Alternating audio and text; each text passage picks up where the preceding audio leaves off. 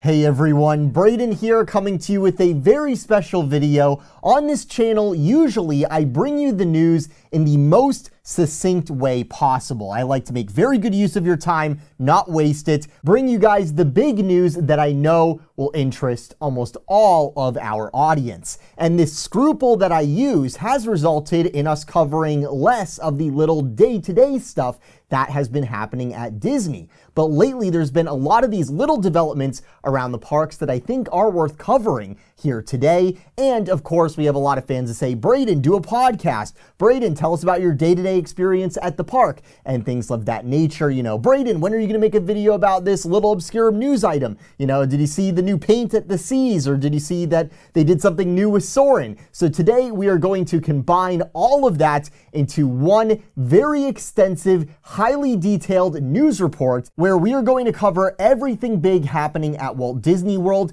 as well as lots of the little updates happening around the resort you might miss when you're walking around the parks. I'm also going to give you some personal anecdotes from my recent experiences, my recent trips out to the parks, and I've also got a very in-depth report for you guys on what I call the Detheming of Disney's formerly Victorian resort, which of course is the Grand Floridian. There will be chapters on the video timeline below if you just want to jump around. We've got a lot to get into, so sit back and grab a snack. This is going to be a lot of fun. First, for context, I recently moved out of my apartment in Orlando, which I moved into back in 2019, as many of you will recall. And while I have big life plans that require me to be located a little further away from Walt Disney World, I'm still close enough to go cover all the big stuff in person and do the Epic Universe updates and things like that. So I will be in Orlando frequently. For example, I spent a day driving each direction to go cover the Brightline opening in Orlando a couple of weeks back. I grabbed a hotel for the weekend and hit up the parks. So it's no big problem insofar as the channel is concerned. Nothing's changing content-wise, but since I'm going to be physically located further away where I can't just,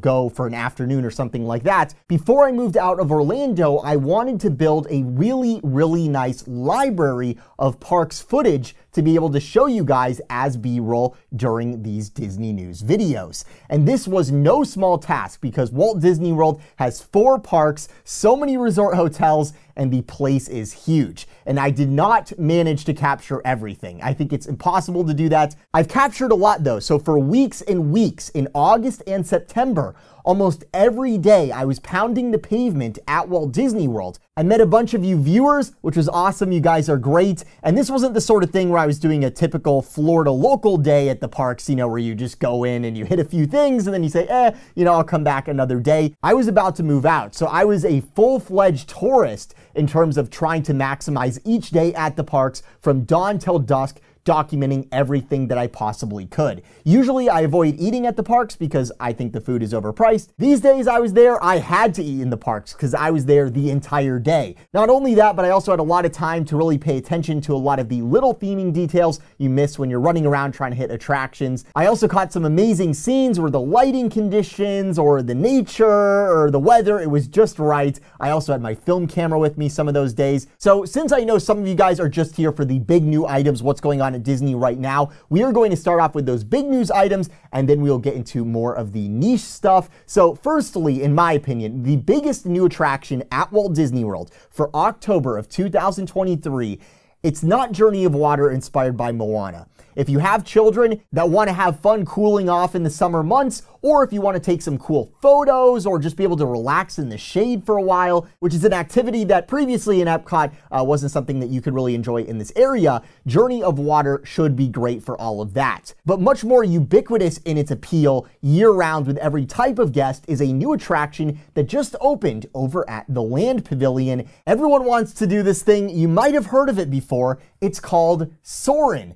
That's right, for the Disney 100 celebration, which kicked off at Epcot on September 22nd, Disney removed Soarin' Around the World, the film we've had on the ride since 2016, and reverted for a limited time to showing the original Soarin' Over California film, which isn't just a different film projected on the OmniMax dome screen. Soarin', as you know, is a 4D experience. So this also require Disney procuring their patented fragrances that they use for this version of the film. The orange smell is back, the pine tree smell is back. Disney even altered the Soarin entrance marquee to reflect this change at Soarin, where it no longer says Soarin' Around the World, and Disney makes note that this is a limited engagement offering for the Disney 100 celebration. How long this version will be around, we don't know. I'd be optimistic and say we've probably got a good year to enjoy this thing, but not to amplify the FOMO Disney's clearly trying to generate here, you are going to want to hop over to Epcot sooner rather than later and check this out because it's the bomb, it's the best, and we don't know just exactly how long it's actually going to be around. I'll get to more on Soarin' Over California in a second, but first, you might be wondering, this is special for the Disney 100 celebration. So, Brayden, what even is this anniversary? Is this even real? Well, it's celebrating 100 years of the Walt Disney Company. Disney's previously celebrated their 100th anniversary as well. So here's the thing, this anniversary, it's pretty contrived, all right? Disney is using this to have something to drive merchandise sales, re-release all sorts of movies and classic films, things like that, do all sorts of fancy merchandise that they can put in the Targets and the Walmarts and all of that. I actually think the chief motivation for this anniversary in particular, insofar as the parks are concerned, is to drive locals and pass holders to Disneyland and Walt Disney World, both of which are approaching or have already approached completely stagnant attendance. They're both reaching a plateau in their growth. The 50th at Walt Disney World, it was really just aesthetic stuff because it had all its real attraction upgrades cut by Walt Disney World president Jeff Volley. He cut the Carousel Progress update, which would have added Walt to the intro. He cut a bunch of other updates around the Magic Kingdom, like adding explosion effects to Big Thunder and much more. What we ended up getting was a 2-year merchandising thing, which really only physically manifested in the sunburned Cinderella Castle, which still has yet to be reverted back to its normal paint colors. We did get some cool stuff like the lights on Spaceship Earth. That was definitely the highlight. And here's the thing, back over at the castle, doing something special with the castle means that there is something special going on, that it's a special time to be at the parks. And this is the big thing that I wanted to touch on before getting back over to Soarin' Over California, which is with this anniversary Disney's doing, which doesn't have much real significance, and it's bookended by all these other anniversaries. There's more coming after this, I'm sure, and we just had a several years long anniversary at Walt Disney World. When you constantly have these anniversaries where you go from 50 to 100, and there's still 50th anniversary merch in the gift shops, and there's also stuff that has the 100 number on it. When these anniversaries seem permanent, where now Disney said that they are keeping the special Walt Disney World 50th anniversary Fab 50 statues in the park in perpetuity, when the castle is still, by all intents and purposes, still the 50th castle, minus the 50 medallion on it, it becomes diminishing returns where we get special anniversary fatigue, and its ability to draw guests to the resort is diminished. If every day of the year was your birthday would be like any other day. It wouldn't be special at all, right? So getting back to this Disney 100 celebration, which is headquartered at Epcot of all places, denoted by big 100 medallions and banners on lampposts all over the park, and there's a Mickey and Minnie figurine which you can get photos with over by the port of entry. There's some special food and wine booths this year with Disney 100 offerings. They have the 100 medallion on the booth.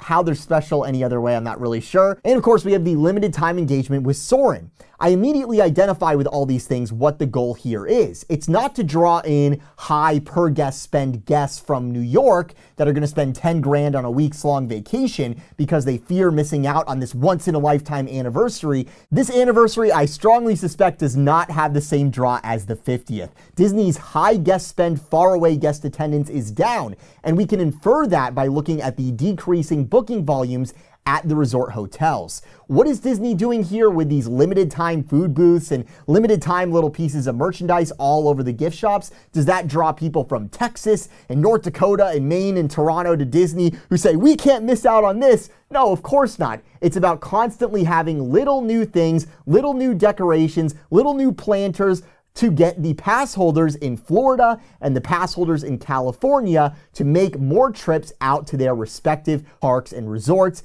and spend more money. Maximize the amount of money that Disney is juicing out of these locals to make up for what is plateauing growth from their faraway visitors. The fact that Disney is clearly focusing more on attracting locals at their domestic resorts is a bearish sign, stock-wise, to me, because it means that Disney isn't getting as many of those high guest spend, really good out-of-state and international folks that they were getting in mass back in 2021. And if we look at Disney stock, it is reflecting this change in tone. I think that investors definitely see what's going on here. But here's the thing, I'm just trying to explain to you what the deal is with this anniversary. I'm really not actually trying to bash it, because a side effect of Disney trying to constantly generate little new draws to get locals and pass holders to head to the parks and spend money, it does sometimes result in us getting some really cool stuff, like us getting Soarin Over California back at Epcot. So getting back over to Soarin Over California, what did I think of this thing after not being able to see it for 8 years?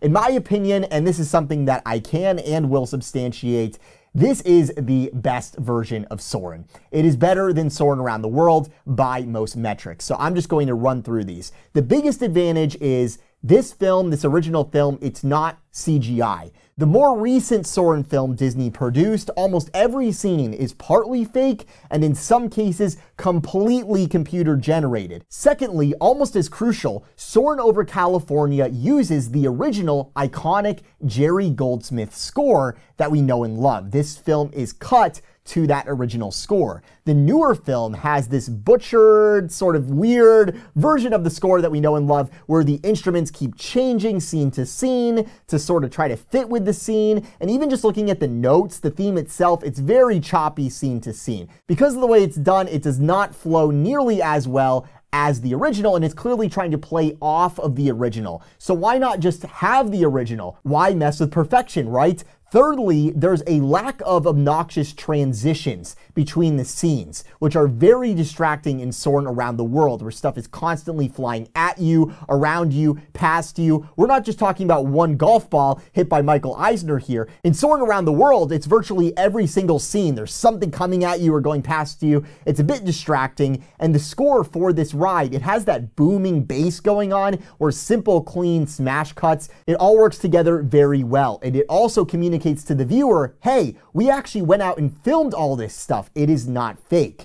Fourth, technical knowledge of the OmniMax medium. There's no leaning Eiffel Tower in this original one because the A-Team Imagineers, they made this film and they clearly understood the technical limitations of the format they were filming for, where some guests are going to be viewing this from the sides of the dome, the way that the actual attraction is laid out when you're on it. So the film focuses heavily on scenes with strong horizontal focal points like horizons and aircraft carriers, things like that. The vertical elements, they go from being in the center of the dome where they're perfectly straight to just completely off the screen quite quickly. And the camera utilizes a lot of X-axis rotation, which also sort of makes it feel like you are gliding around. You're actually sort of moving with the wind. You're not just on something where it's perfectly straight and you're just going straight forward. A rather snobby reason to favor the original film, it was actually shot on 70mm IMAX film. And up until 2015,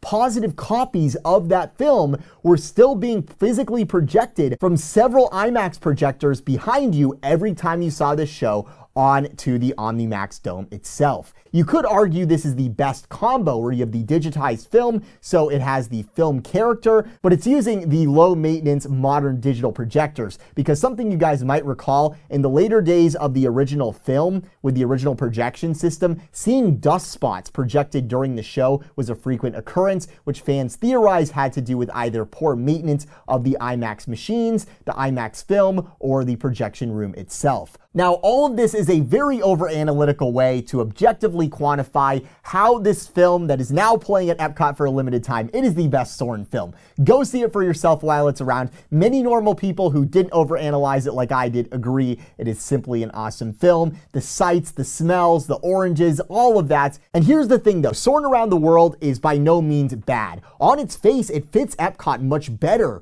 than Soarin Over California does. I'd maintain though, Soarin isn't part of the World World Showcase, it's part of World Nature at the Land Pavilion. And California is particularly noteworthy, very worth highlighting insofar as landscapes are concerned, and those constitute a large portion of this film. So thematically, Land Pavilion-wise, both of these films that we get to enjoy with Soarin highlight nature and landscapes, and they both also highlight man's achievement too. So thematically, I think they both live up to the theme of the pavilion as well as Epcot at large. What a great time we live in here, where we get to once again enjoy Soarin' Over California, a blast back to the golden years of Imagineering. Be sure to check it out before it's gone. Also of note over at Epcot, it's been ages since I've covered the Epcot Crater. You guys will recall I used to do construction updates almost every month on it back in 2020 and 2021, because that was back when we still thought that we were actually getting something out of having all these walls, out of having Walcots. And what happened is we got Cosmic Rewind, that opened, that was something of substance, and after that there really wasn't much of a point in continuing doing the Epcot construction updates because everything else of substance besides Moana had been canceled. So every video, I actually filmed some vlogs that I didn't release where I went out there and it's like, yep, it's still a crater, yep, it's still a crater, month after month after month.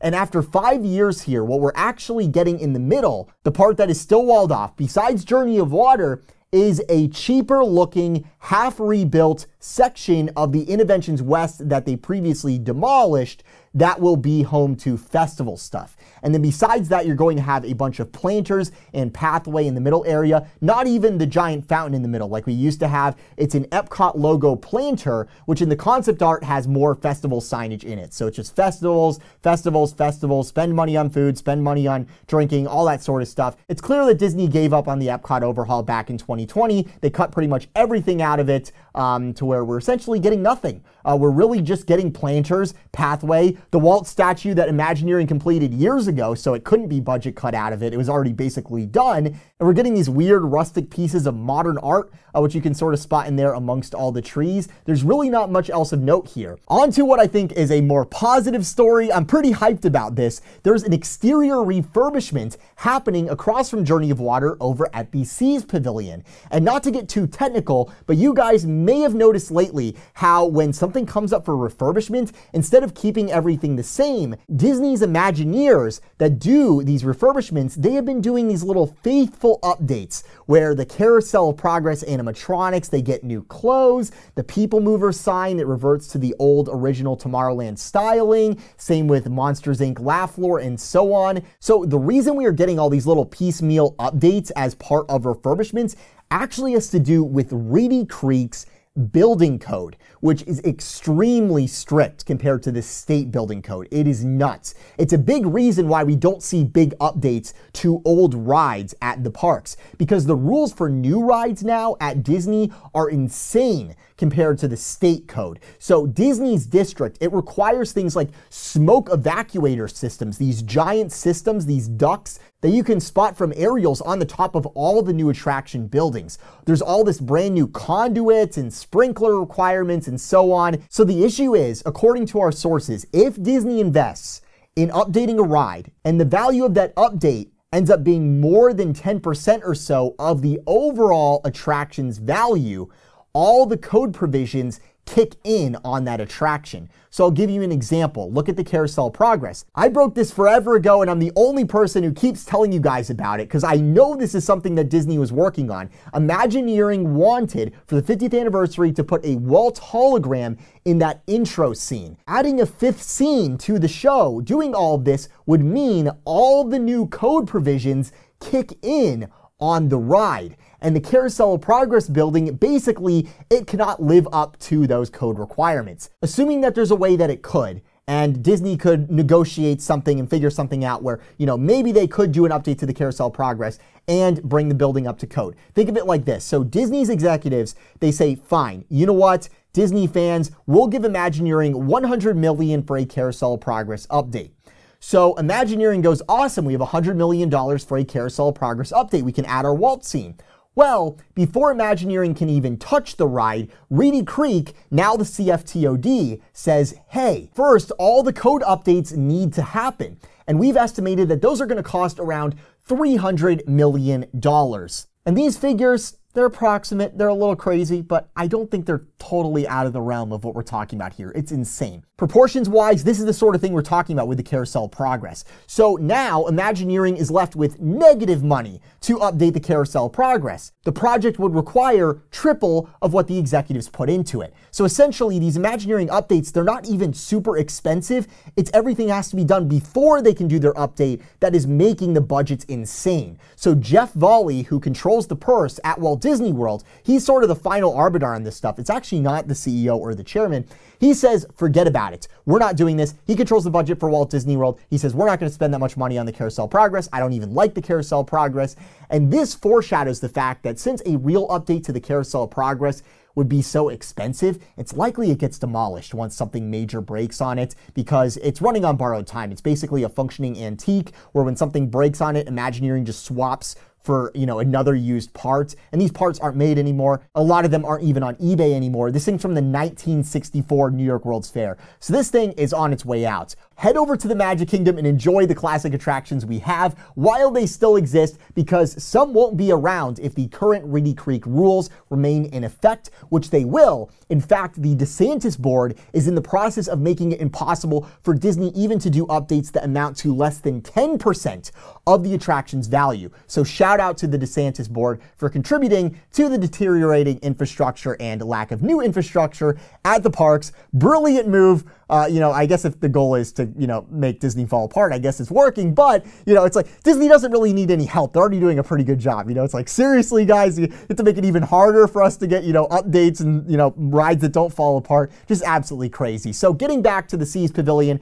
what does this have to do with what I was talking about with the Seas Pavilion? When one of these attractions comes up for regular refurbishment, it's not very costly. It ends up being less than 10% of the attraction's overall value, so it gives the Disney Imagineers the opportunity to do what I call a soft update, where they make little tweaks, little piecemeal changes to the aesthetics of these rides in a way that doesn't amount to a big budget update that would kick in the new code provisions and ruin any chance of us getting any updated theming. So, as part of the refurbishment at the Seas happening right now in the exterior, new pathway lights have gone in, which look very on theme. I definitely like those. The seagulls that go mine, mine, mine, they're missing right now, which has some fans, freaking out. The pavilion is being repainted. It's reverting to something approximating the original look of the pavilion back when it was the Living Seas. And here's what's got fans talking as of late. Very oddly, some of the Nemo characters on that pavilion exterior mural, they've actually been taken down. Now, I have a theory as to what could be happening here. The first and most obvious theory is Disney's just taking these characters down to go repaint them backstage, and they're going to put them right back up. There is another theory if Disney did want to do something here. So back when the Epcot update was actually still supposed to be something, and we had that Epcot experience preview of stuff that we ended up not getting, it was hinted at on that projection mapped model that Imagineering liked and perhaps wanted to go back to that vivid original Living Seas mural they never should have touched. It was actually projected on the little model in that Epcot Experience show, the original mural that you had on the Living Seas.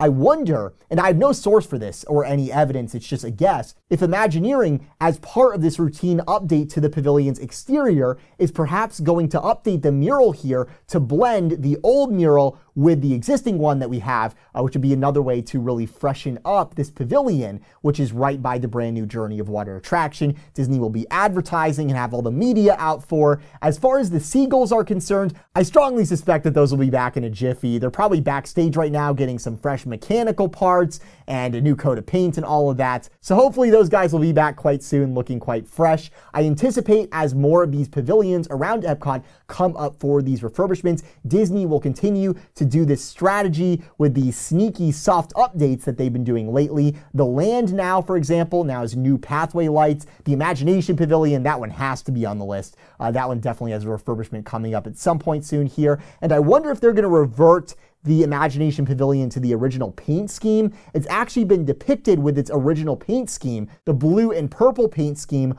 on some recent Journey into Imagination related merchandise that Disney sells. Another small news item which shares this same theme Over at Mission Space on the other side of Future World, they updated the pathway, and yet another example of an Imagineering soft update here. They worked with NASA's Perseverance Mars rover team to put in a new chunk of pathway that replicates the tread marks left by the Perseverance rover on the surface of Mars, where Imagineering actually got to use one of the real prototype rover wheels. We are getting these little signs of life that there are Imagineers who are like us, that do try to live up to the Walt era principles, who actually get it. And the real issue here is that they are simply constrained by budget and perhaps by some of the bureaucratic leadership type of stuff, both at Imagineering as well as, of course, with the broader overall company, and especially with the parks level executives like the president of Walt Disney World and the VPs at the Walt Disney World parks, who control their budgets and tell Imagineering what to do. They are the client, and the Imagineering basically proposes creative to the client, which is the executives over at Walt Disney World. It's just interesting because every time Disney begrudgingly gives Imagineering a little bundle of cash for a refurbishment like this, we do see cool updates, especially at Epcot, that are true to the vision of the park. Imagine if there was someone in charge at Disney that let them do more stuff like this instead of extremely cost-cut IP inserts. It's not impossible, we just need the leadership that enables their Imagineers to be creative. Last up in Epcot news today, the barges for the upcoming Luminous show are making their way into the middle of the World Showcase Lagoon. I have to say, I'm a fan of the infrastructure Disney's done for this show. They have these scaled down, non-screen harmonious barges going in, which are low profile and don't affect the sightlines too much. Crews spent months putting in pilings for all these little permanent mini firework launch platforms, which should make that awesome Epcot Forever perimeter firework effect a permanent feature of the World Showcase Lagoon fireworks shows. My only mild concern with these barges is if they remain out there permanently all day, every day. I really hope they go away and show up in the late afternoon each day. That would be the best case scenario. It does look like they are rigged up to be something that can go backstage to the backstage marina. The bigger issue with Luminous, which is supposed to premiere officially on December 5th, is the creative on the show. A couple weeks ago, I dropped a report on this story over on the Mickey Views website, so make sure to bookmark the Mickey Views website. There's lots of stuff on there, which I don't necessarily always cover in these videos. I'm always writing about stuff over there. Anyways, we have sources involved with this project who have provided me some very limited visibility into what the deal is with the creative on this one. So the creative was done on Luminous, and the show was recorded. The actual music was recorded by the Symphony Orchestra.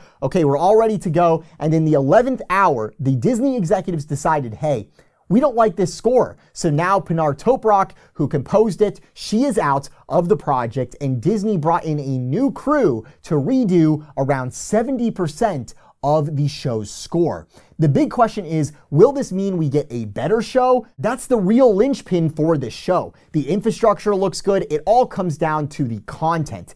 Is it a Disney clip show like every other Disney fireworks show? That would be kind of lame. Or will it be something that is unique or has some sort of personality to it where it belongs in Epcot and it can stand on its own? It actually lives up to the theme and it becomes a long-standing institution that people make the trek to Epcot just to see, as was the case with Illuminations. That's really the make or break here, because the reason Disney pays tens of thousands per night to give you fireworks, at the end of the night, it's not because they're nice. It's because a show to cap off the night at the parks keeps guests in the park till the end of the night, till late, which means the cash registers at the food booths and the restaurants and the merchandise stands and the gift shops, they keep ringing until park close, and that means Disney maximizes the return on labor costs for those later park hours. Harmonious, according to our sources, performed worse at this than the temporary Epcot Forever show did, and both have performed worse in this regard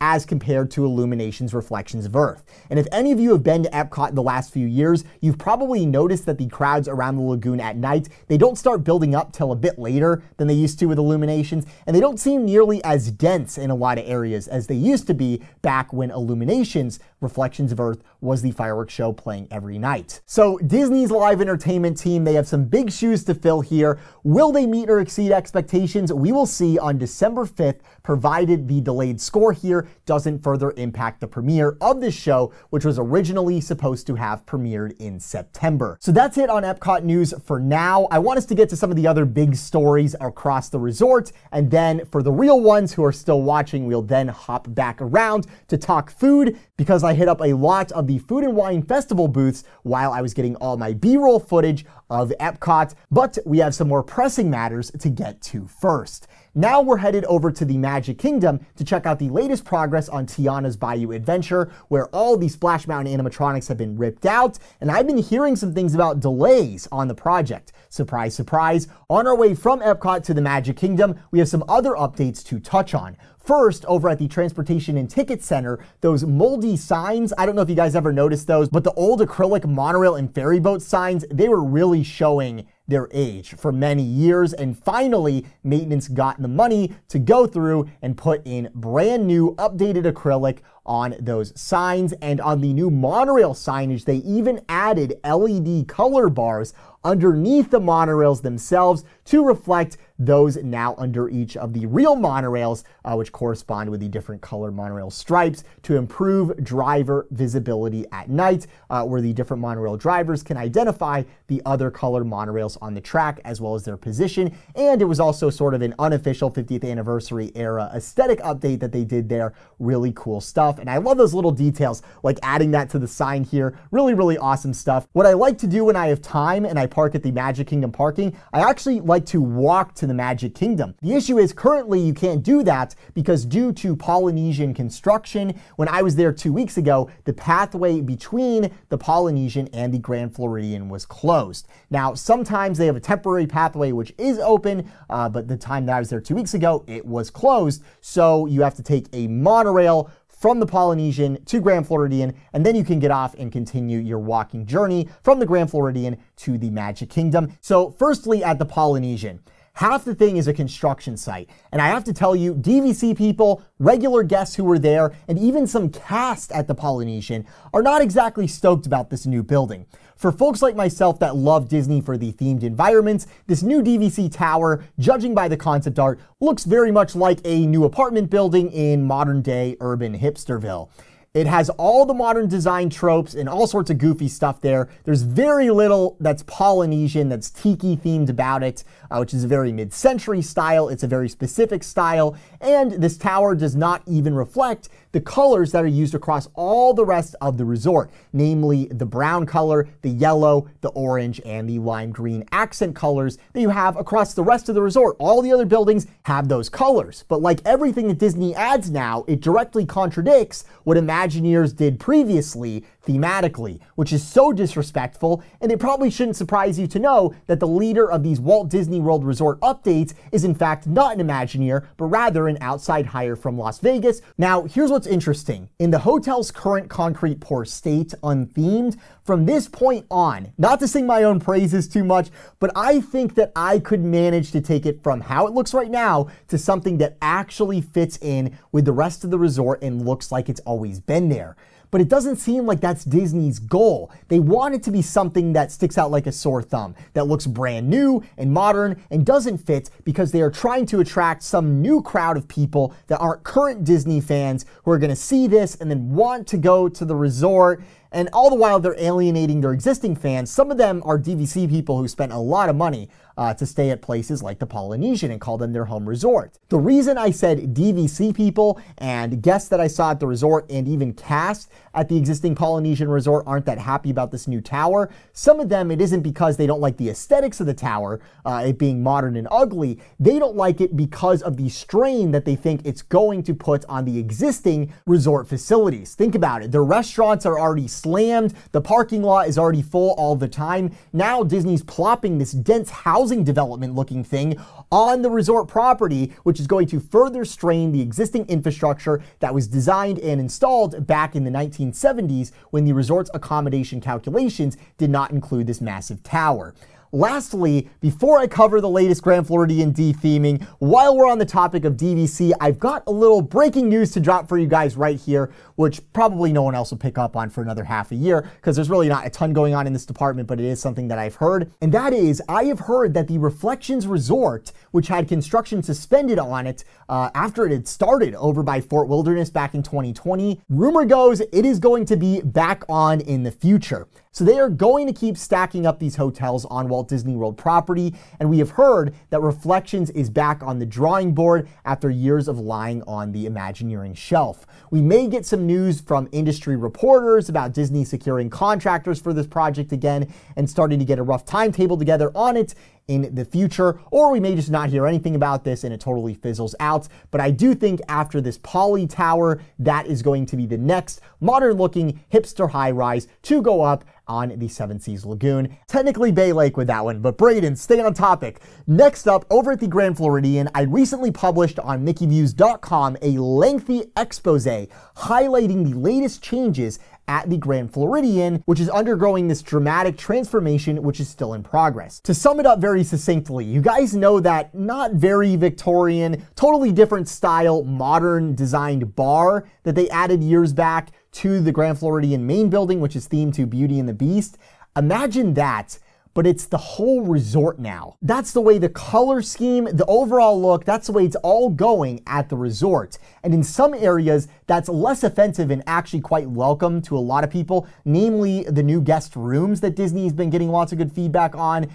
You know, a lot of guests that go to the Grand Floridian complain that the old rooms, they felt like grandma's house. And I will admit, they did used to look a little bit that way, but that was a long time ago. And also, if grandma has Victorian looking stuff in her house, you could learn a lot from her because it's a great style. But for some reason, you know, some of these morons that complain, they basically want the Marriott Spring Hill Suite style modern rooms at the Grand Floridian while being charged 40 times more a night. It's very bizarre. I'm totally good with room updates, but they should really be something that fits with the theme of the resort. The DVC room updates, they should have done that, something in that style with all the guest rooms. That's how they should look. And I don't think Disney would hear many complaints about that because that is the way that I think that this hotel should look. The rooms are fresh, they're clean, they have modern amenities, but the theme still comes first and it is in harmony with the overall aesthetics of the resort. Now, where the Grand Floridian updates become more controversial, and where I strongly rebuke any claim that, oh, we're getting great guest feedback on these, is the updates to the common areas at the Grand Floridian. The Grand Floridian buildings have marble floor with inlay that is white and maroon and a very specific shade of green. It's classy, it's Victorian. It's also sort of timeless. I know that word's thrown around a lot, but I didn't really feel like it was quote unquote old. I just felt like it was fancy. I just felt like it was high end. The walls were a beige wallpaper, which didn't feel like grandma's house. They were classy and they had hidden Mickeys in them. They had all the little Imagineering details, everything you could ask for in a high-end resort hotel that was worth your money. The carpets, they were very elaborate. They were custom designed, specifically made to perfectly map the shape of the floor that they were going to end up occupying. Very high-end stuff. Now the auxiliary buildings, the outer buildings, which have received this new update, this modernization update, where they're combining Victorian with modern, as Disney says on the walls, bragging about this update, they've gotten these watercolor blue modern carpets, but some of the old marble trim is still in place with the old color scheme.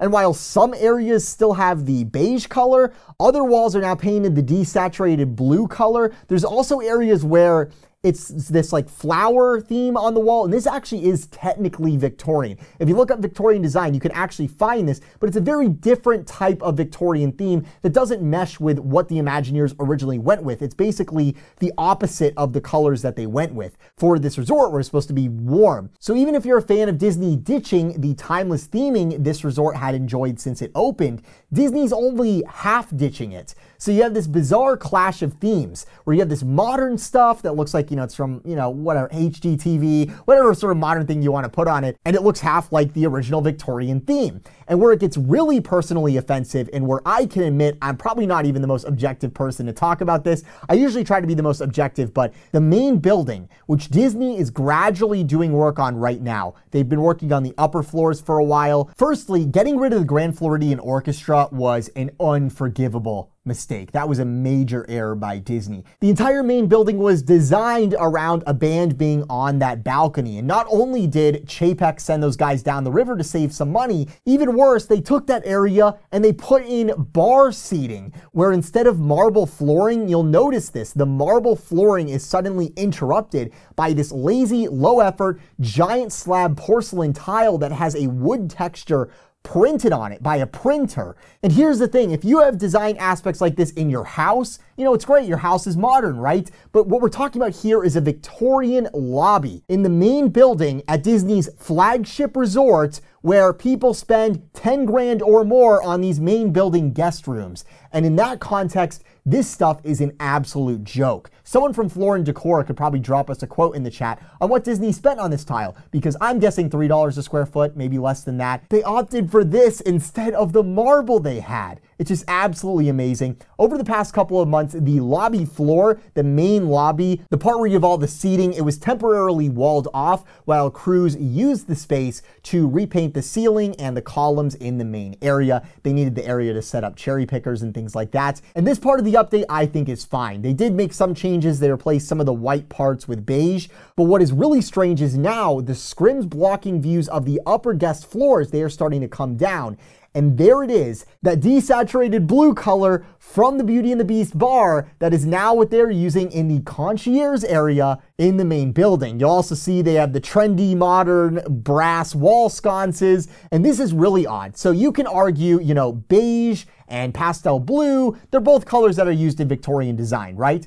Here's the thing, Disney painted the hallways on the upper 3 floors of the main building gray. The most prevalent modern paint color. Gray, this makes no sense. That's right, the main building, they took out beige hidden Mickey wallpaper and painted the walls a middle gray color. So now, all day, if you look up, when you're in the lobby, it looks weirdly dark up there now. As the natural light that is coming in, it's no longer being reflected by the bright, warm tones that we've always enjoyed in this resort. I know all this sounds very, very, very, very nitpicky, and some people are saying, Brayden, get a life. Firstly, I do have a life, but second of all, I just really, really like this resort, and seeing what they're doing to it, it's not good. Some people get hung up when I talk about the minutia and they say, Brayden, it's just minutia, who cares? But here's the thing, it's the minutia that most think doesn't matter that is actually what makes Disney Disney and is why we go. So to see Disney paint over it with gray paint,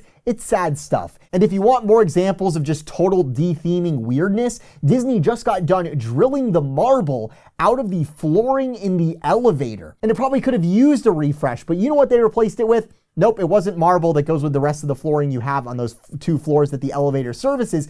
Nope, they put in gray flooring and then they painted parts of the wall inside the elevator that desaturated blue color, which I guess is now the accent color across the resort. Now on the 2nd floor and 1st floor, Disney has not gotten there yet. We are still okay. It still looks like the Grand Floridian we know and love. But even if Disney stopped right now, which they aren't, even if you are a fan of the new modern, non-Victorian look they're putting in here, there still are vestiges of the original design that Disney is too cheap to get rid of, which clash with the new design. They replaced beige with gray, they put in this desaturated blue color everywhere, they drilled out marble for a bunch of modern stuff that is a totally different look that does not jive with everything else you have in the resort, but Disney isn't going so far as to replace the entire floor, the entire look of the resort. They're only replacing some stuff, so you have this clash of themes. So at this point, Disney has to go through with changing the rest of the lobby to this look. So even though the lobby, the bottom floor, it has not been touched yet,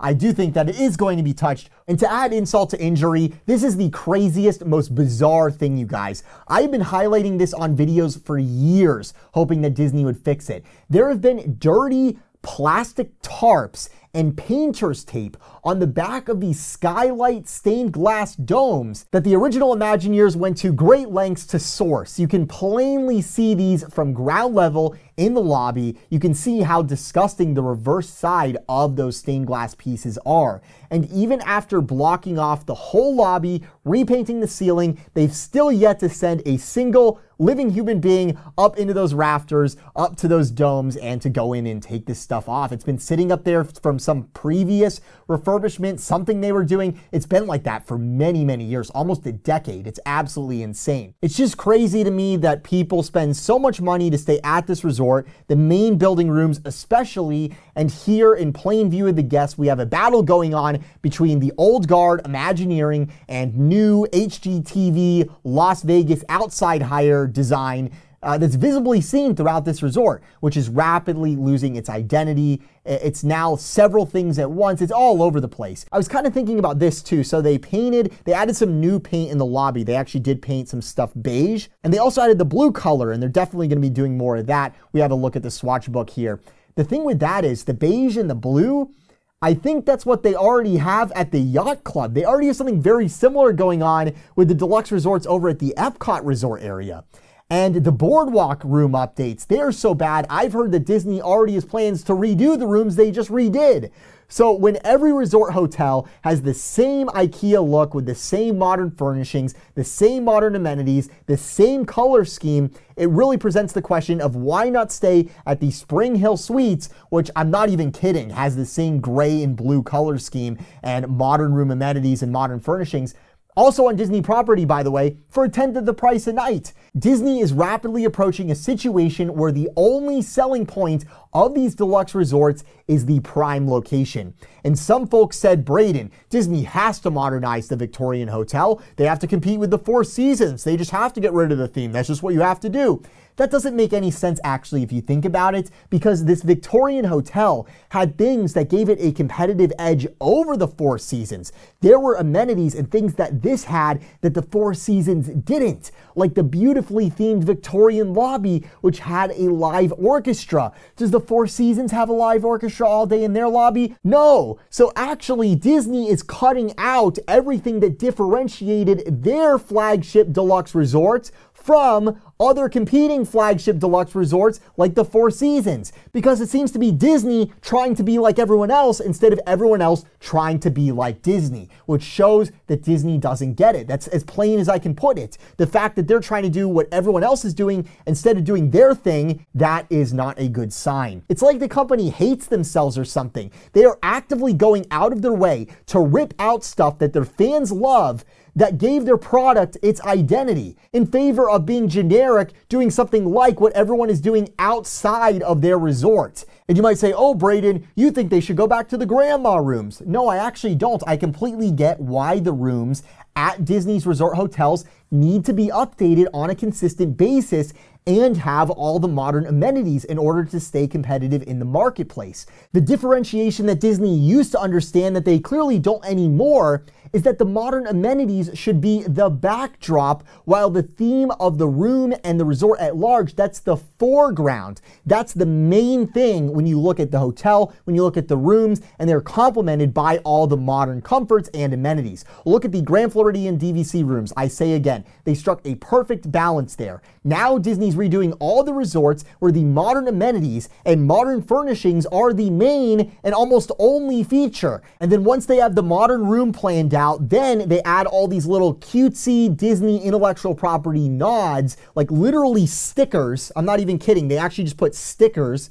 You know, they get like an intern to make like a Photoshop thing, and they put it, it's a sticker they put on the wall that has like a silhouette of, you know, one of the chipmunks on it, or, you know, an Incredibles character. I mean, that's what we're talking about here. So they design a modern looking room, and then they just add stickers that have a nod, like a cutesy little nod to Disney intellectual property. A great example is, look at this Polynesian DVC Tower we were just talking about. It's clearly a hipstery apartment building. That's what it's themed to look like. And then they're just putting in these little Polynesian looking patterns on it. Most of you guys know what I'm saying. It's unremarkable, it's removing product differentiation with their competitors, and it's pushing people towards staying off property. Because less and less is proprietary about these resorts, there's less and less benefit to staying on property versus off besides the location. So a lot of people say, hey, I'm just gonna stay off property at this modern hotel, because you can stay at a modern hotel, like I was saying with the Marriott Spring Hill Suites that opened at Flamingo Crossings not many years ago on Walt Disney World property. You can stay there a lot cheaper than the Disney resorts. And what makes the Disney resorts the place to stay is how they are different from these modern hotel chains, right? You go over to the Port Orleans Riverside area and it's so awesome. It's so unique that you get to stay in a mansion. Are you kidding me? That is so special. That's the stuff that Disney should be doing, not these stupid towers, which are just a way to put something at the top that generates extra revenue, being able to sell, you know, the firework view, whatever. I mean, it's very, very base level economics behind it. They're not trying to do something creatively amazing. They're not trying to push the boundaries. They're just going with what's easiest, what's not risky, what's not pushing the bar, what's not going to get anyone fired. And it's disappointing because Disney used to be about taking risks. And with all that being said, if you still disagree with what I'm saying and you say, Brayden, I'm still going to the Grand Floridian, I love the new rooms, I'm going to enjoy this new stuff, you know what? I really hope you like it. I hope you enjoy it, but I just want you to know it could be so much better. That's why I'm saying this stuff. It could be so much better. All we need is the right people in there. It just drives me crazy, because the sky's the limit with this stuff. And, you know, they're not even aiming for the sky. They're aiming for ground. They're aiming for drilling out the marble and putting in like a bunch of printed porcelain tile. Next up, finally hopping over to the Magic Kingdom, we've got fancy fall decor all over the front of that park. Disney always does a great job with that. I spent a decent chunk of my footage gathering mission getting Magic Kingdom footage of absolutely everything, every sign, every attraction, everything. There are a couple of projects happening over at the Magic Kingdom right now that are of note, namely the Hatbox Ghost is going in. I actually think he might already be there. I think he might be installed now behind those walls where he is in the attraction. He's early on in the attraction before Madame Leota. Disney says late November he will be fully operational. The big visible news at Magic Kingdom is obviously over at Splash Mountain, where Disney spent this year removing the old Song of the South theme and putting in the Tiana theme, which goes a little deeper than like a character movie IP swap. It goes a little deeper than that. So as someone who grew up in Georgia with the Georgia red clay, which is the geographical feature and setting for Splash that really, you know, defines the exterior of the attraction, our dirt really does look like that, by the way. It's pretty nuts. A big part of what Disney's doing here, insofar as the visible work that we are seeing, is replacing that Georgia red clay look on the exterior with a more New Orleans look, which means the red dirt is becoming a very swampy, moist looking dirt color. There's a lot more of the plant life where it's not just green grass, it's all sorts of vines and flowers and things like that. They're applying moss all over. It's quite a different look versus the old Georgia theme insofar as the geographical inspiration of the attraction's exterior is concerned. We have very little visibility on the inside progress of the building, of course. I did capture some close-up views of the splashdown area where you come down and hit the water. They are doing paint work in that vicinity right now. Where we can see some new theming happening is from the Frontierland train station as part of the Walt Disney World Railroad. At this point, as you can see, the old Splash Mountain entrance marquees and the Brer Bear statue, they are long gone, and now some new hardscaping is starting to go in with these new rocky curbs, and there's also some new sort of like cement planter looking things that sort of have maybe like a little bit of a French flair to them, I would say. And then out the back on the train station from the platform, you can see where the old Splash Mountain switchbacks were in the outside part of the queue. And then you have that first interior you enter, that first building you enter, which has now been painted yellow. And there's a Tiana mural that is being painted all over it. It looks very colorful. You're looking at it here. This is actually what they're painting on this building. This is where you're going to enter the attraction. They're still working on this. There's some parts where it's still just the outline of some of the characters from the film. And in other areas, it looks like it's more showing different people, different types of people and things like that in the mural. You guys see what I mean there. Not much more to say on that right now, besides the fact that we've heard this project has, surprise, surprise, run into some delays. I hope that it's still going to open in 2024. You know, good old Disney lately, even when they have the strong financial incentive like they do here to finish a project quickly, what you have to understand is Splash being closed is losing Disney money because people like Splash, and it's adversely affecting park capacity because it's a very, very popular attraction. So with that attraction being down, it means that you can fit less people in the Magic Kingdom. So even here where Disney has strong operational reasons to try to get something done with haste. It's always something, isn't it? This isn't even a new attraction. It's just an update to an old attraction where they're doing like an IP swap and an animatronics infrastructure swap. So you could say it's a new attraction, but you know what I mean? The bones of it, that building, all that is still mostly the same. They are actually putting on the top of the Salt Dome for the new theme. Now it's not a mountain anymore, it's a Salt Dome. They're putting the mesh on the top to basically round out that hill. The hill that you have there, since it is no longer Splash Mountain, and they got rid of the log, the tree that used to have there on the top. So Imagineering is continuing to work on this update of Splash Mountain, retheming it into Tiana's Bayou Adventure, and I will keep you guys up to date on all of that. Now that we've covered the big updates at Walt Disney World, we can really start to get into some of the bonus content because I have been all over and I have some great stuff to share with you guys. Lots of tips, lots of little things that I noticed. First, we are going to start off with a rare topic for this channel, food. Over at Epcot, I recently did Rose and Crown, which is over at the UK Pavilion. That's a sit-down restaurant. I've done that many, many times in the past.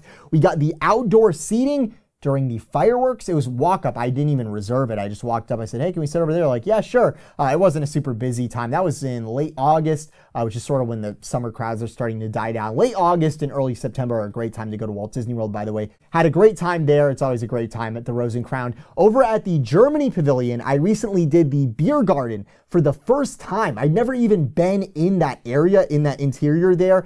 It is such a great atmosphere. I was loving the very, very classic Imagineering. And also, I really felt like I was experiencing old school Epcot Center. You know, you're waited on and entertained by actual Germans. You have the live entertainment. You have an array of food selections in the buffet that are quite unique. Some really, really good stuff. For a drink, what I got was, it was a sparkling water mixed with apple juice. So basically like a sparkling apple juice. It's a drink that they have over there in Germany. I think I made that by myself before at home, but it was quite good how they did it there. I enjoyed that in one of those mugs, those big, big mugs. I had several plates of food, which you're looking at here. I thought the salmon was quite good. Something called the sausage salad was interesting as well. It had a very bold flavor. I liked that one. There were some things that I missed food-wise, especially on the desserts, because I was kind of like avoiding sugar that day or something like that. Obviously, the apple strudel dessert with the vanilla sauce that you can put on it, it is an all-time classic. I did have that, so I didn't really succeed in avoiding sugar. Also, I got the apple juice thing, so what am I even talking about? You can also find a version of that apple strudel with the vanilla sauce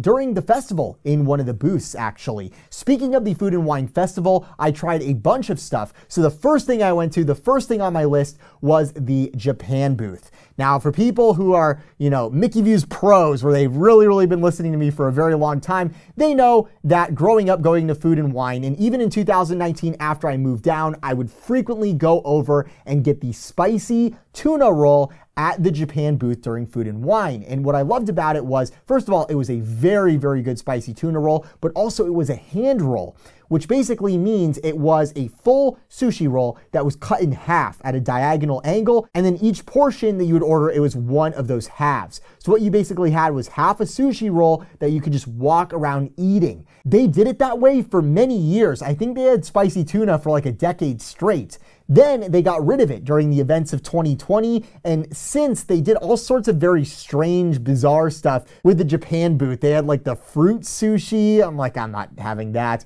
They had like sweet ramen. I tried it and it was not very good. And it was really nothing that hit the spot nearly the same. It was basically lots of gimmicky stuff that, you know, you go on Instagram and you say, I tried this weird sounding thing. I am pleased to report that the spicy tuna roll is now back, but it's no longer a hand roll. So you have to go find a trash can to eat this on top of. And it looks like you get 3 pieces of sushi here. So it looks like the portion size compared to the old days has actually gone down a bit, a little bit of shrinkflation happening there. And I will say it's a pretty good spicy tuna roll. It's not as good as the one that they used to serve. This year it has these weird orbs on the outside part of it there on the rice, as you can see. I don't know what those were about. I feel that this year's Food and Wine tried a little too hard to be quirky and experimental with everything, where, you know, there's like an anecdote that you can make about every little food item, or you really want to post it on Instagram and Facebook and say, look at this strange thing. You know, lots of folks, lots of viewers of ours who recognized me while I was there, I was asking them what they liked at this year's festival, and a lot of them told me that they didn't have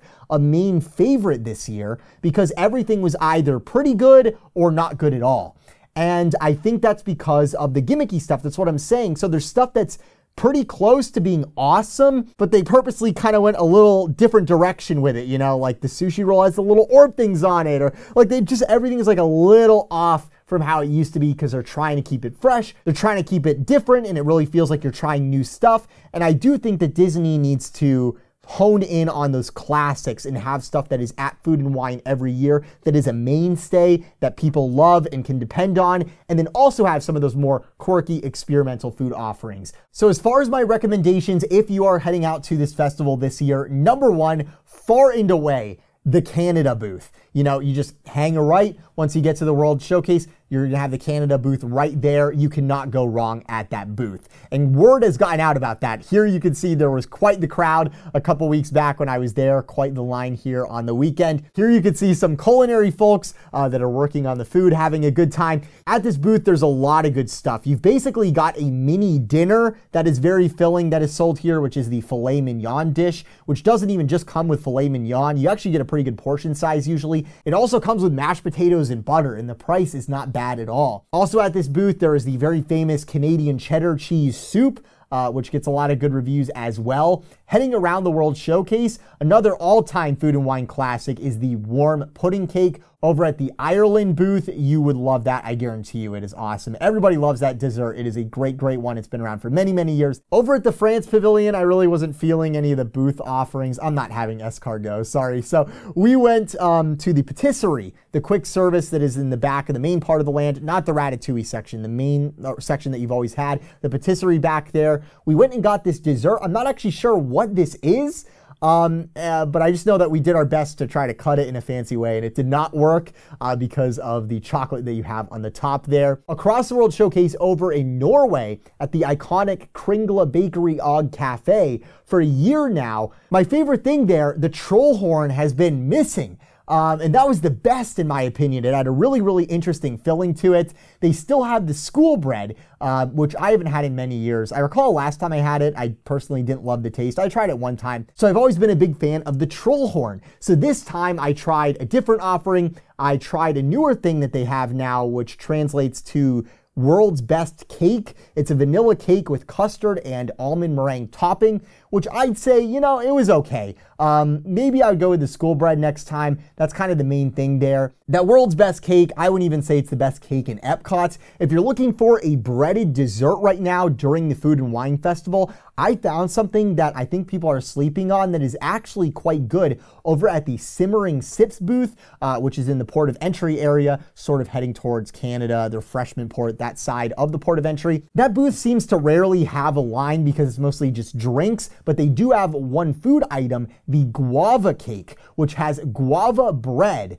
this fancy whipped cream, and coconut topping. This was a really fun dessert. Now, is it a mainstay like that dessert offering over at Ireland? I don't think it's at that level, but there is a novelty factor with this guava cake, and combining that with the taste itself, it is not bad. It is definitely not a bad dessert pick. If you are looking for something to try out, something that I thought would be really good that actually wasn't, over by Germany, you have the Alps booth where they have dark chocolate fondue. And for the price, there's just not that much to remark on here. The fondue, it was fine, but you just don't get very much stuff to dip the chocolate in, and you also don't get much of the chocolate itself. You get a very, very shallow portion in that cup there. And the biggest issue with this was, it was actually everything around getting the fondue, which was a huge, huge calamity. I don't know what was going on. So I thought, as apparently everyone else did, that the dark chocolate fondue would be an awesome thing to have to enjoy during the fireworks. So 25 minutes before showtime,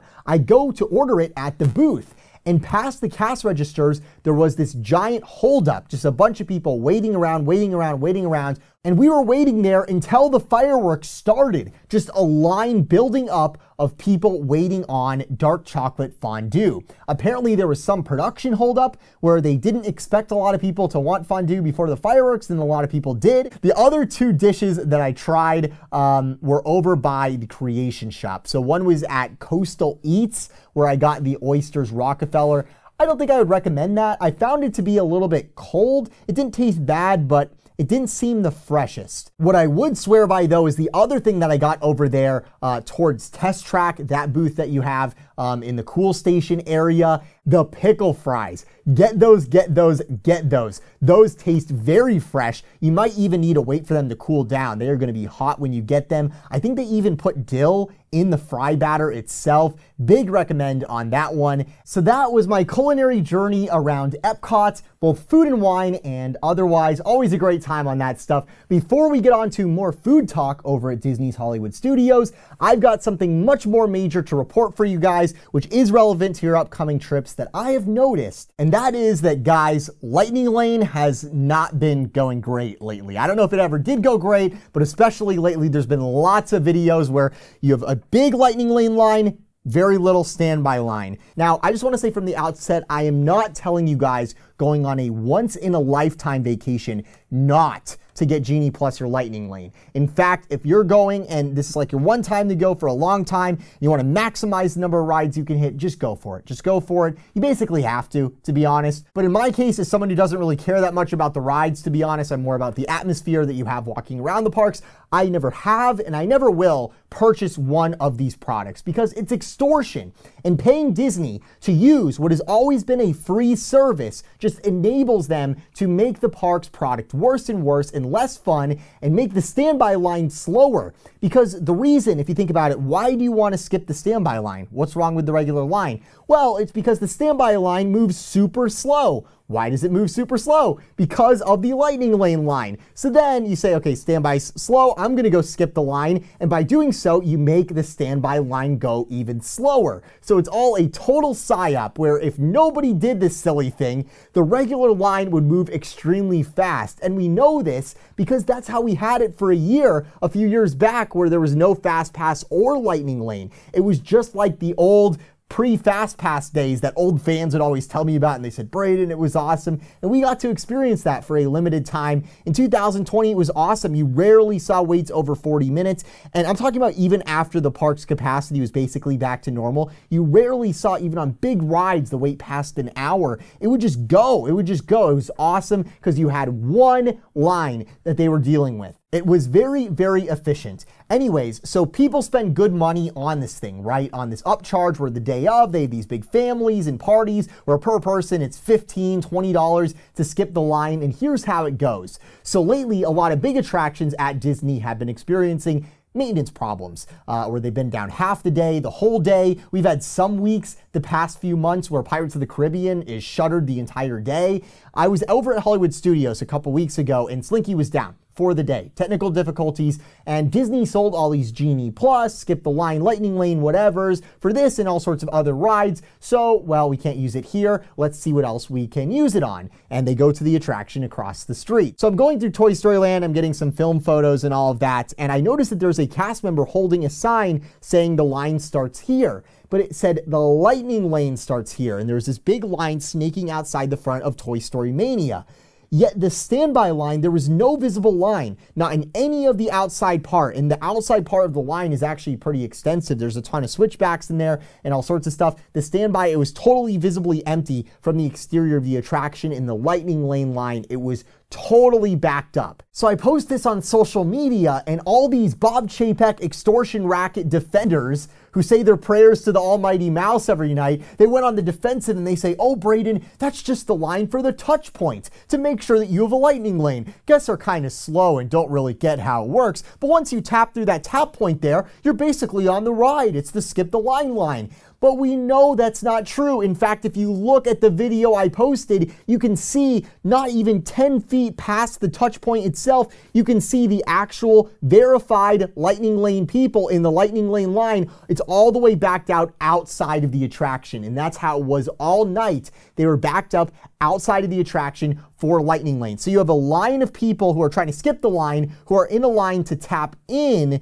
to then get in the skip the line, which realistically was probably like a 40-minute wait. And that's a privilege that they paid for, which is absolutely shameful. On Disney's front, they failed these guests. And over at Soarin, here's the real kicker. I actually timed this one. I got in the standby. I saw how long it took me to get on the ride compared to the people in the Lightning Lane. So when I went to check out the new old Soarin, same exact deal. There was a line for Lightning Lane extending outside the entrance to the attraction. There was no visible line for the standby from the entrance area. The posted wait was 70 minutes. Disney revised it down to 50 minutes for the standby. So I take the standby and I am just soaring. I had my own Soarin film. It's called Soarin Past the Lightning Lane. I just went past all those people and they paid money to be in that line, to skip the line, quote unquote. I was the one skipping all of them. This is crazy. The standby line didn't start until I turned the very last corner to that hallway before they send you to the theater hallways. I was right near the merge point. So the posted standby, as I said, it was 70 minutes. Then they revised it down to 50 minutes. It turns out I timed it. I waited 20 minutes in the standby line before the merge point, after which I was merged with Lightning Lane and everybody else, and we were sent into the theater hallways. But then, and here's the kicker, so once we were in the final load area waiting to actually, get to the pre-show and then get on the ride stopped. Our theater wasn't working for a while. There was some technical issue. In fact, that day, an entire third of our theater was down for technical difficulties. So ironically, the wait ended up being the posted 50-minute wait that Disney told me it would be, but that 30 minutes of technical difficulties, that was past the merge point, meaning all the paid Lightning Lane people and even the VIP tour people who spent tens of thousands to get on rides without having to wait at all for that day, they all had to wait with me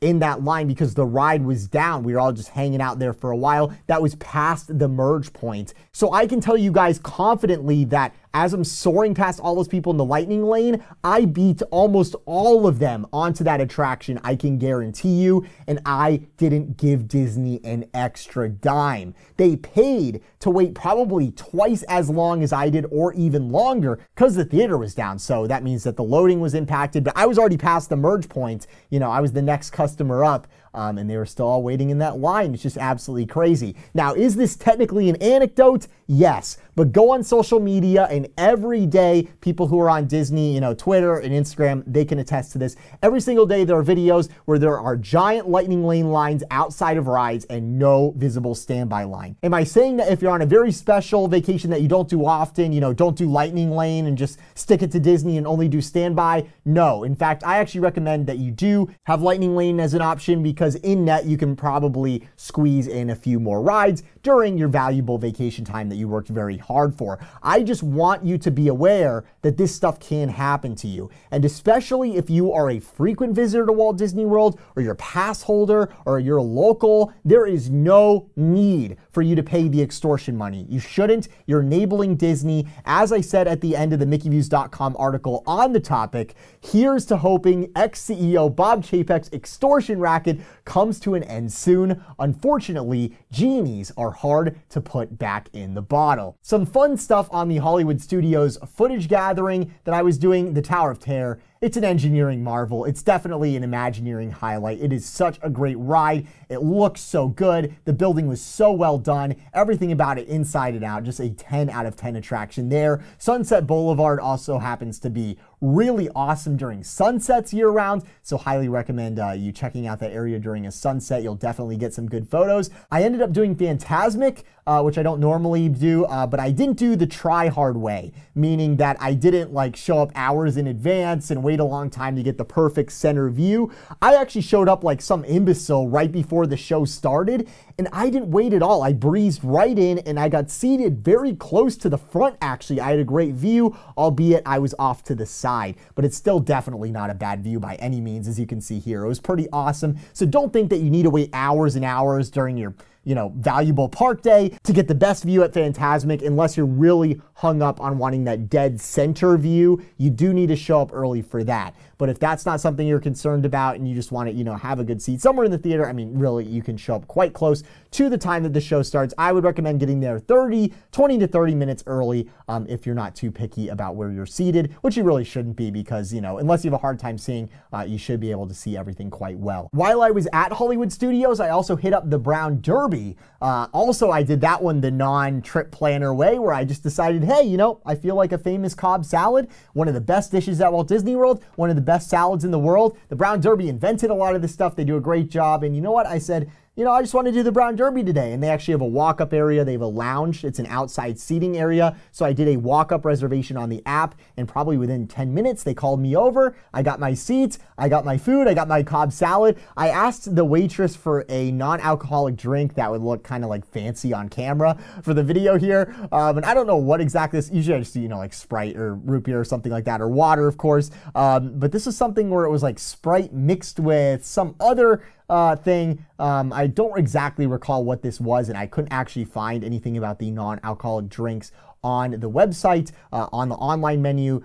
So there is some stuff on this menu that you just have to see in person. There's some extra stuff on it that isn't on Disney's app online. Then hopping over to the Animal Kingdom, they've got the Disney 100 icon out front that people take photos with. Firstly, I thought this would be of general interest. I just want to highlight this real quick. So at all the parks, because I had my nice heavy equipment and I had my tripod and all of that, I needed a locker most days. So this is the locker area at the front of the Animal Kingdom past the turnstiles. They have these locker areas past the turnstiles at all of the 4 parks. And at Disney's Hollywood Studios and the Animal Kingdom, you have 2 sizes of locker. There's a small and a large. And I used my hand here to give you guys an idea of scale for each of these different sizes. So at the Magic Kingdom and Epcot, there's an additional size called the jumbo size, which is even bigger and more expensive. Now, with my pretty substantial tripod, which is allowed in the park, it does abide by the rules, but it's right up there at the limit, it fits quite nicely in the large locker. Now, I have to put it in sort of at a diagonal,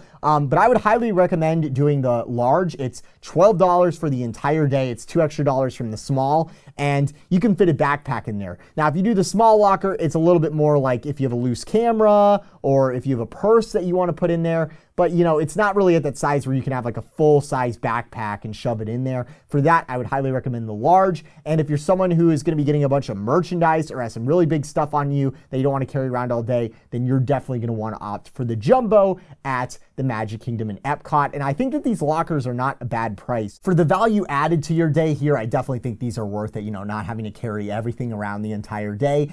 As far as the Animal Kingdom itself goes, it was a ton of fun to film. I shot most of this 2 weeks back, the weekend I was in town for the Bright Line opening. Just an absolutely beautiful park. It has my favorite quick service restaurant at Walt Disney World in it over at Pandora, which is an awesome land. That's one of the recent things Disney's done that I really, really love. They have the Satuli Canteen. I used to always get the slow roasted beef with the rice and beans and the green onion vinaigrette. Unfortunately, recently, due to the beef that they were using being too expensive, Disney switched to smoked beef. Smoked chimichurri braised beef, which I tried for our last live stream, and it's just not the same level as the slow roasted beef. So this trip, I actually tried to switch it up a little bit, and I went with the chopped wood grilled chicken bowl with the rice and beans and green onion vinaigrette, and I thought that was a great combo. I can highly recommend that for sure. It's really impossible to go wrong at this quick service anyways. Everything there is so, so good. I'd also highly recommend the blueberry cream cheese mousse dessert offering, which is quite special that they have there. And some years during the special holiday seasons, they even have special versions of that cream cheese orb where they'll make it pumpkin spice flavored or do a peppermint one. That's something that they've done around the holidays some years. Although I will say in recent years, I haven't seen Disney do those, so maybe they don't do those seasonal ones. Maybe they didn't sell very well, so they stopped doing them, but who knows? We'll keep an eye out for that. You guys can probably hazard a guess that as part of my footage gathering, I went over and captured every square inch of Dino Land in 4K, and when I went over to the entrance area for Dinosaur to capture that, there were a lot of people over there, and so many people kept coming up to me, probably because I had a tripod, and they were asking me to take their photo with the attraction, which I found quite remarkable because it seems like it's an attraction that people really like. There were a lot of fans that wanted photos with the dinosaur, with the building. Maybe they're all just, knowing that it's about to go by the wayside and be rethemed to Indiana Jones, but Disney says they're still working it out. It's sort of still in its idea stage, so who knows? Maybe this attraction will stick around, although chances are this entire area is going to become something new. When that'll happen, we will see, because it does seem like Disney is a little bit tight on money right now, so this area might stick around quite a while longer. We will have to see. I'm trying to think of any other little stories. I went over to Port Orleans French Quarter several times to get the beignets. And also one night I ended up over at Riverside where I got some film photos of the gazebo you have over there and the Oak Manor facade itself. It's just so cool to me. I've never done it, but you can actually stay in this mansion. How is that for unique? They have some really nice rooms in there too. They're not the overly modernized ones. These are royal rooms, I believe that they are called, that have this princess theme going on. There's a little Tiana tie-in and some of the other princesses and stuff like that. And I even stopped by the Riverside Mill food court at Port Orleans, where I saw, since my 2016 visit, the price on the refillable mug has gone up quite a lot. Not outrageously so compared to inflation itself, but that is inflation, which is showing there. And I've also heard from some people that the mug itself has shrunk since then. So you also have shrinkflation going on too. Everything's getting more expensive and smaller. Crazy, crazy stuff. At the food court, I ended up getting the gumbo, which I don't think I've ever had gumbo before, so I'm not sure, it's really up to snuff by other people's standards. But what Disney had there for food court food, I thought it was really, really good. I really enjoyed that. And even better was a dessert that I got. It's something I think they called it a magic bar. I don't have a photo of it, but it's one of those dessert snack bars where, you take the baking sheet and you throw in peanut butter chips and chocolate chips and coconut and all that stuff, and it was really, really good. It's one of those type of bars. You guys know what I'm talking about, and the one that they had here was quite nice. And one more thing food related, I went over to the Contempo Cafe and I got a monorail dessert. Yeah, not to brag or anything. I did some monorail spotting while eating a monorail-shaped chocolate brownie thing that you have going on here. It was good. It was actually quite hard to slice through. We were trying to slice through it real nice so you could see the inside. The inside is hollow, so now you know that. Also during these trips, besides getting B-roll footage for these YouTube videos, I also did some before and after shots. This was another project I was working on where I brought some Polaroids of the parks when they were under construction, or there was old stuff that used to be at the parks that no longer is there, and I was lining it up with the current view of those different areas so you can compare how it used to look to how that same exact area looks now. I filmed a bunch of those. They're sort of in like the shorts format. So be sure to follow Address Unknown on YouTube, Address UKN on Instagram and Twitter as well, and I will get some of those out. I'm not going to post the shorts on YouTube. Those will be on Twitter and Instagram, and on YouTube, we're going to reserve that for the documentaries that are on the way. And of course, we already have 2 up there on the Address Unknown channel, so be sure to check those out if you haven't already. Also, guys, I have a big news story for the Mickey Views fans that are excited to hear this. The Mickey Views store, which has been down all year, prepare to write your Christmas list because the store should be back up in a few weeks with some brand new stuff. You can go over to mickeyviews.store and you can actually enter in your email, and I will let you know when the shop is live, and I'll give you a discount even for when it first goes live for that first day or first couple days like that. It's not going to be spam or anything like that. It's just to let you guys know when it's up and when I'm dropping new products. What's really exciting is you guys are going to get to see some of the film photography that I've been doing at the parks over the past year and a half, something that I've really gotten into. There will be prints for sale on our store, which I'm really happy with. They turned out really, really nice, and I'll continue to build those up and continue to post more and more photos on our socials as well. Since November of 2021, I've been using this guy right here.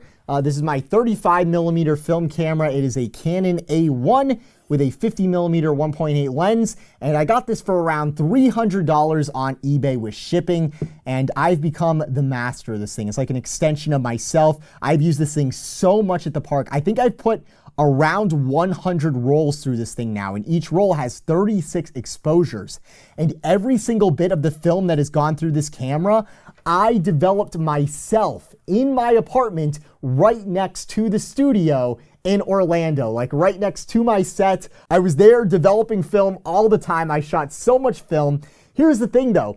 Recently, I shot a roll of slide film where I've previously screwed up developing slide film because it's pretty difficult. It uses more chemicals. It's a different chemical process than the other types of film. And with all this developing stuff, the temperatures have to be exactly right. The times have to be exactly right. Really, it's an expense thing too, where it uses a different chemical process. And I didn't want to have to spend money on the chemicals right now because I only needed one roll developed. So I said, you know what, Brayden? Just send it to a lab. Just send your film to a lab. First time I ever did that. You want to know what I got back?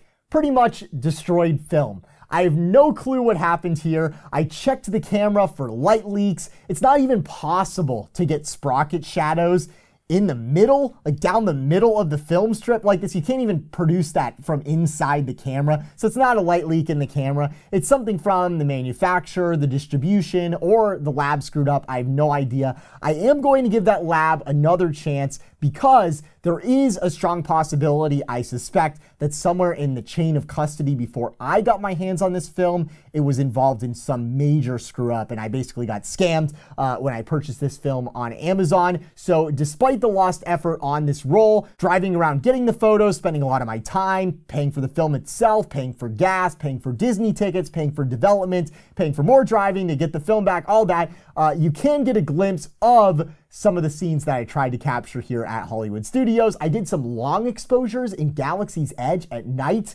where all the people who did the lightsaber building activity, they had just gotten out and they were starting to take their photos of the Millennium Falcon. I'm really happy with how that rendered on the part of the film that ended up turning out. Nice proof of concept there. So I'll take another crack at it in the future. And now that I've really put this 35mm camera through its paces, just this week I took a big step up financially. And just, you know, in my evolution of doing this type of photography, I finally got a medium format camera, a 645 camera, which means that the negative can be up to 6 by 4.5 centimeters in dimensions. That's a big negative. Now, there's even bigger formats, but this is like the first step up into the medium format type of thing. The exposed area usually on 645 is a little smaller than 645, but basically what this means is the photos that I'm going to be able to take now will give me 2.7 times the resolution and detail compared to my existing photos that I've been taking on this 35mm camera. Now, here's the problem with a larger negative. That sounds great, right? More resolution, bigger film, all that. You can make bigger prints, more prints. You can do all sorts of cool stuff. I really want to do a lot of prints. What this means is you're going to have a much larger camera. So are you guys ready for this? This right here is the new camera. It's a bit of a behemoth. It's a little bit bigger than this guy, as you can see.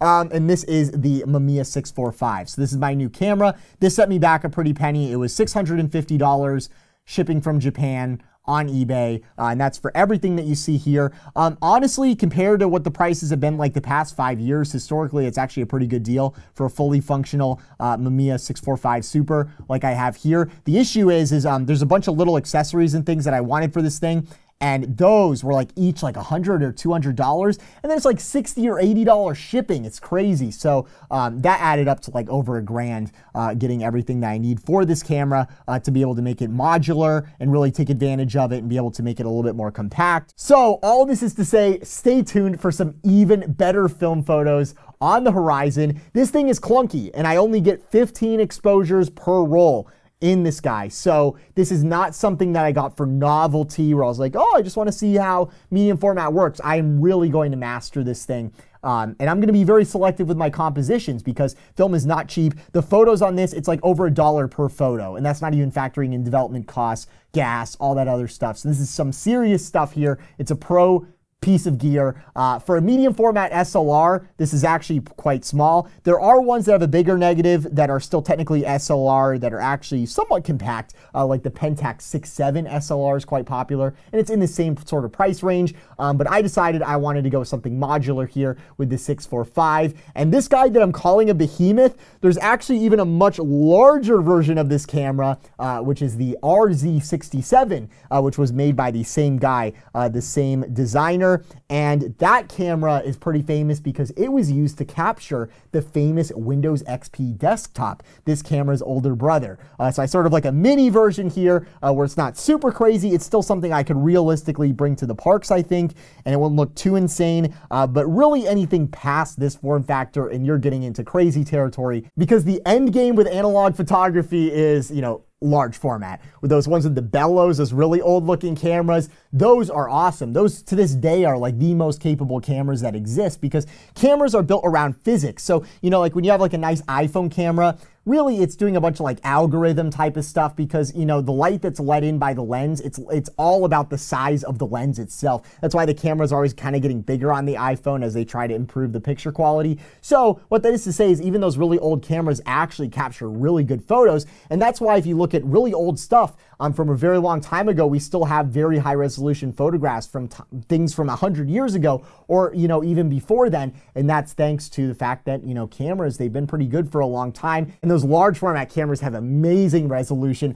I'd love to get a panorama 6x17 camera for shooting landscapes and architecture. On this topic, I think I recall a viewer once telling me that I met that he has taken his 4x5 large format camera, film camera, to the parks before, which sounds pretty crazy. I've never personally seen someone doing all that. You have to put the thing over your head to even be able to see, like actually focus it up on the focusing screen. It's very, very archaic compared to our modern standards with this stuff, but the results are not archaic. They're beautiful. I know all this analog photography gear talk is probably over a lot of people's heads, or they just don't care, or, you know, it's like, who cares? This doesn't really relate to Disney too much. But here's the thing, the end results that these cameras produce, these film cameras especially produce, they're really spectacular. And what they're able to do is, in a very nostalgic sort of way, capture memories of the place that we love, that we talk about here on this channel. And that's the part of this that I'm talking about here that is most certainly relevant to my channel, which after all is called Mickey Views. This analog stuff is not for everyone. Getting, you know, everything developed, it's a bit of a hassle these days, and you need to avoid x-ray machines. Those nuke the film, so you have to ask the TSA for a hand check. And over at Universal, they have a lot more issues than at Disney, so they have to use the real deal x-ray scanners. Those are not good for film, so that's another reason why I don't really go to Universal. Disney, they have these nice 5G scanners which do not affect film. From my tests, I've gone through very, very sensitive film. And not only do you have to deal with getting it developed, did I mention you have to get the negatives scanned and digitized so you can actually show them to your friends? Needless to say, there's quite a lot to this. It's definitely not for the faint of heart. There's a lot to be said for digital. It's definitely a lot more convenient, and there's some amazing digital cameras out there. I'm filming with one of them right now. But if you want to give this a try, all this film stuff, there are some awesome results, and you get all sorts of unpredictable results that are quite cool.